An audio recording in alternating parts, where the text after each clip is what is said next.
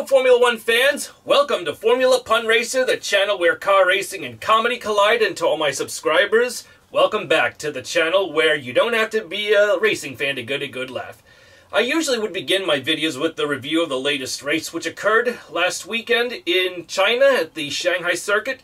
Unfortunately, I'm a little pressed for time right now, but I shall tell you what's coming up this week on May 5th, Cinco de Mayo, the Miami GP.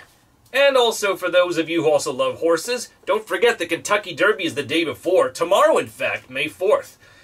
True, the victor of the Kentucky Derby drinks mint julep, but I don't. I'm not an alcoholic person, so I just do a little substitute. Mint chocolate chip ice cream is a better substitute for the sober. And at least that's a race that Ferrari is guaranteed to win, as the prancing horse would agree with. But all the same, here's hoping that Ferrari wins in Miami. But already, Max Verstappen, the present championship leader, has set the fastest time in the first practice round. Will he repeat it in the second practice round as well as qualifying? Tune in to find out.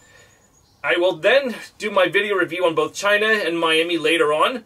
So once again, since this is Miami we're talking about, good luck to all the racers. Here's the schedule when you can tune in to Miami. Until then, thanks for watching, see you in the next video, and I'm Aaron Cylinder, firing on all cylinders.